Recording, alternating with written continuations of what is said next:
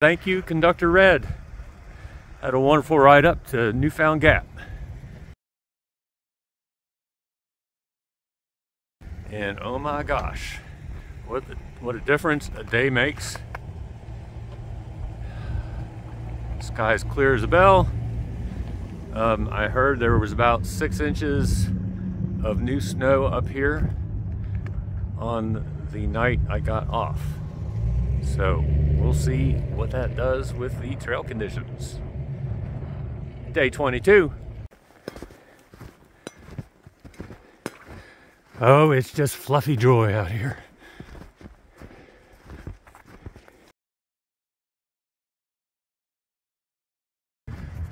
I'm so happy to have footprints to follow.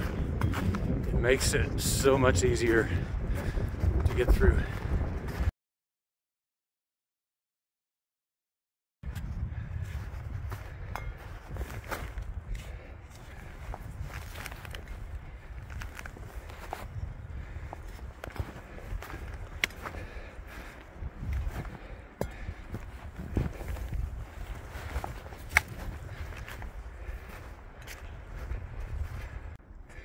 Yeah, so a little complaint to register. I have a long stride and longer than what you see in these footprints. So who's ever ahead of me, I need you to increase your stride to make it more convenient for me. Thank you. By the way, I had been traveling with Stormbreaker, but I missaid his name. It's not Storm Chaser, it's Stormbreaker, which sounds way more cool. Look at these drifts.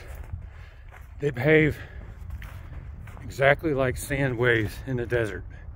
So you have a ridge, and a valley, and another ridge. Haystack, Stormbreaker, I know how tired you must have been when you did this at night. A couple of nights ago when it was snowing and you had already gone at least 18 miles. That must have been so tough. Hope to hear from you.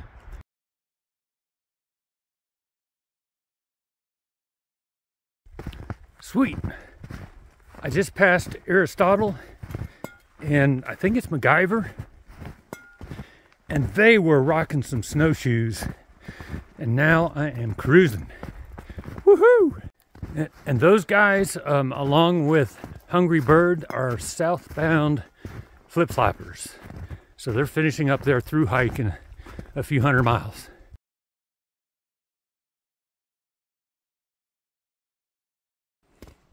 Look, Mom, no gloves, no numb fingers.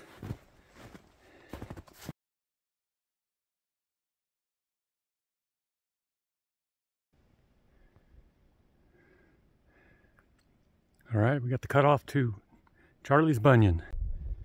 Nobody has been out to Charlie's Bunyan in a few days. No prints. I gotta be really careful.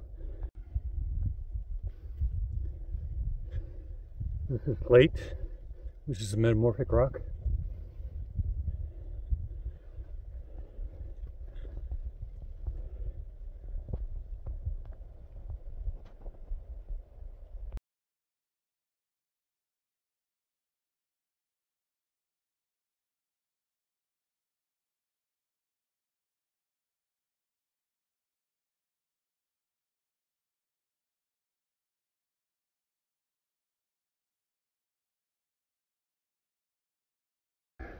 I just teared up a little bit.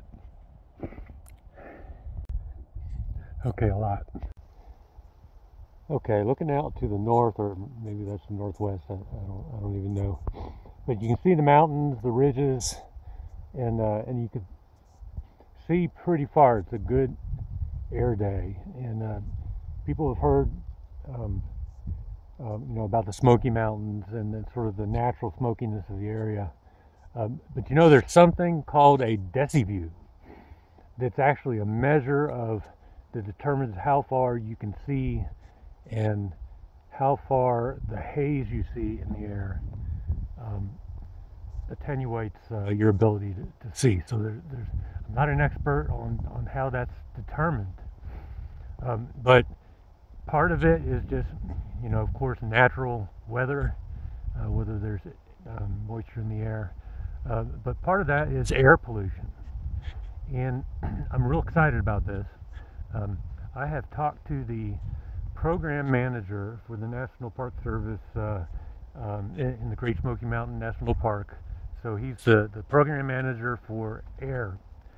And I've set up a call with him. I don't know exactly when. It's going to be in a few days.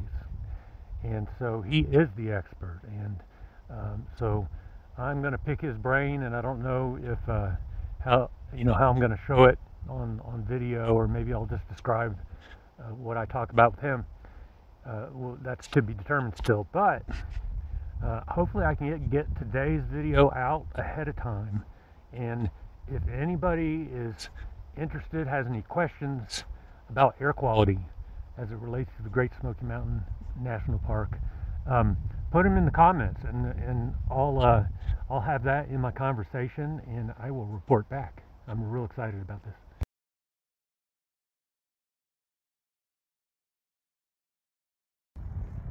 Woo! I am on a knife's edge.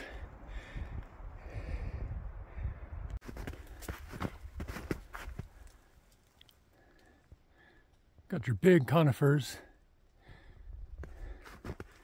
Got your happy rhododendron.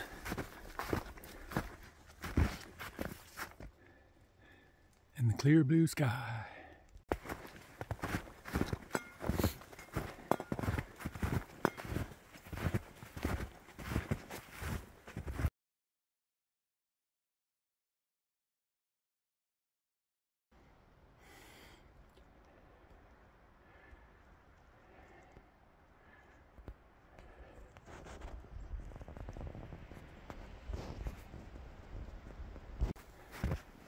Today I'm in no rush. It's not going to get that cold tonight. And I just need to maintain 2 miles an hour. And I'll get into the shelter I'm going to by 6 o'clock.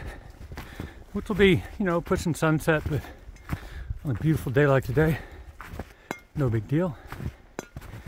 And I think it'll be 16 miles for the day.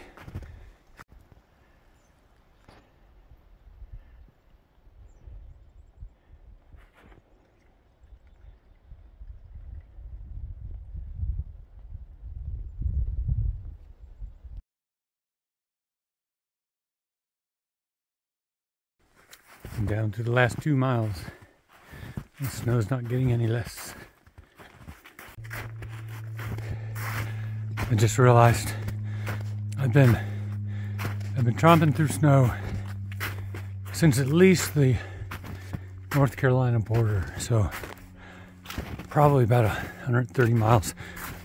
I can't even remember anything different. The light is fading fast. I'm going to go ahead and wrap up day 22. I'm going to have to get my headlamp out.